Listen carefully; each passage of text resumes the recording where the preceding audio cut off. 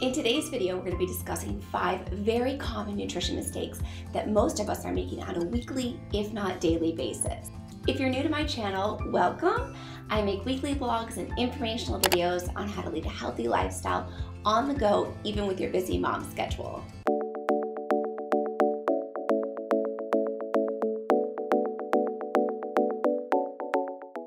When I began thinking through this video, I couldn't help but find myself reflecting on all the mistakes I've made in the past, and quite frankly, even today, when it comes to attempting to live my most optimal and healthy life. Believe me, I was the first one to jump on the bulletproof coffee trend, and I'm still even a huge fan today.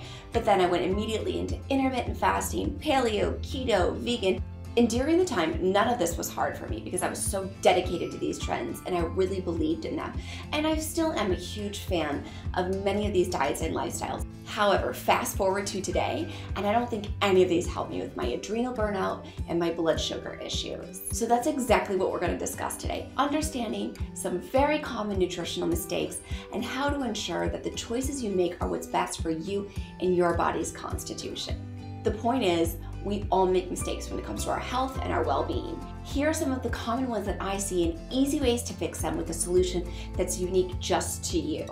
The first one we're going to discuss today is jumping on a health trend bandwagon that simply may not just be the right fit. I can think of many examples, but the one that seems relevant at this time is intermittent fasting. Quite simply, there are just some people who don't benefit from intermittent fasting. As I mentioned earlier, in particular, those who have adrenal fatigue or blood sugar concerns. In some cases, waiting so long to eat isn't healthy at all. It can raise your cortisol levels and add to adrenal fatigue, with the potential of making it even more difficult to manage your blood sugar levels. However, on the flip side, intermittent fasting has been fantastic for many people, especially some of those that are suffering from some deeper autoimmune diseases. The second common mistake I hear over and over again is being afraid of fat. Are we still afraid of fat? It is 2018. Strangely enough, when I worked with clients, I would still frequently hear this incredible misconception. And I get it. Many of us were raised on non-fat or low-fat foods. After all, that was what was healthy in the 80s and 90s. Therefore, it might be a really big struggle and a push outside of your comfort zone to consume the amount of fat that's actually recommended, like an avocado. But healthy fats are essential to managing blood sugar levels, supporting a healthy metabolism, and providing a sustainable energy. Fat burns long and slow, which is a very good thing for the body, while sugar burns really fast. Now, this does not give you a pass to eat crappy saturated fats that are cheap vegetable oils. I'm looking at you, canola. I'm referring to the healthy fats that are found in things like wild salmon, avocado, MCT oil, coconut oil or coconut milk, olive oil, avocado oil, walnut oil, nuts, seeds, ghee, and even grass-fed butter in moderation. Okay, moving on to our third common mistake, and this is one that I see a lot, and that is eating right and exercising, but not emphasizing sleep. I find myself having this conversation more frequently than you would think. Someone will say to me, but I'm doing everything right. And they go over their diet, their exercise routine, and I wonder if there's anything I can do to help them or give them advice.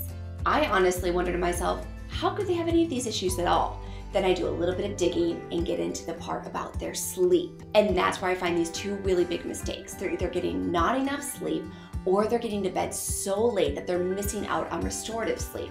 There are no awards given to the least amount of sleep needed to function or who can stay up the latest. Without proper sleep, all of your hard work and habits will not help you thrive. Your body has to rest, repair, and rejuvenate nightly. In scientific terms, poor sleep increases the hormone cortisol. This does some pretty terrible things. It speeds up the aging process, slows down muscle repair and growth, and it increases your appetite. And above all of that, it makes it more difficult to stay focused during your waking hours. All of this aside, it's incredibly hard for the body to burn fat on little sleep. Okay, the fourth common nutrition mistake that I see is eating the same thing day in and day out. I am no stranger to this mistake. It's something I still find myself struggling with. I know it makes life really easy and less complicated to eat the same thing every single day. But you're limiting your options, and by limiting your options, you're limiting your exposure to other nutrients. Mixing up your fruits, vegetables, whole grains, and leafy greens is a great way to keep your system balanced. In addition, it also reduces food sensitivities. Eating variety foods in addition to well-balanced meals is really important. At the very least, if you're committed to being a creature of habit, add in a green juice every single day to boost your nutrient intake. Okay, the fifth and the last common mistake that I see over and over again is obsessing and stressing about your health and nutrition. This mistake is probably going to become an entirely separate video, and a long one for that matter, because orthorexia is certainly something that I struggled with in the past. It's a really common issue in my industry and it needs to be explored, and more than I can do in this small video, but I did want to touch on it briefly. When a healthy lifestyle and a clean diet becomes an obsession or a stress, we have a problem. We do not want you to have anxiety around food. That's it. That is very counterproductive to your well-being, and it's also a really negative habit to be consumed with absorbing so much information in a day when it comes to being healthy and leading a healthy lifestyle. We can't help but become a little caught up in the kale, kefir, superfoods, probiotics, and everything in between. If you can't manage a day without having healthy options, for example, an airport travel day means you simply just don't eat, that's a time that you may need to take a step back. If the fear of eating food that doesn't meet your perfect high expectation and standards stresses you out to the point where you're not eating, then that could be a key indicator that it's time to find a new balance and to reevaluate your diet. Stress is behind so many chronic illnesses such as autoimmune disease, adrenal fatigue, mental health, and gut health issues. And it's not to be taken lightly. I hope you enjoyed this video, and please let me know in the comment section down below some of the nutrition mistakes that you've made in the past, how you were able to overcome them and thrive and lead a healthy lifestyle. Thank you so much for watching, and I'll see you all very soon.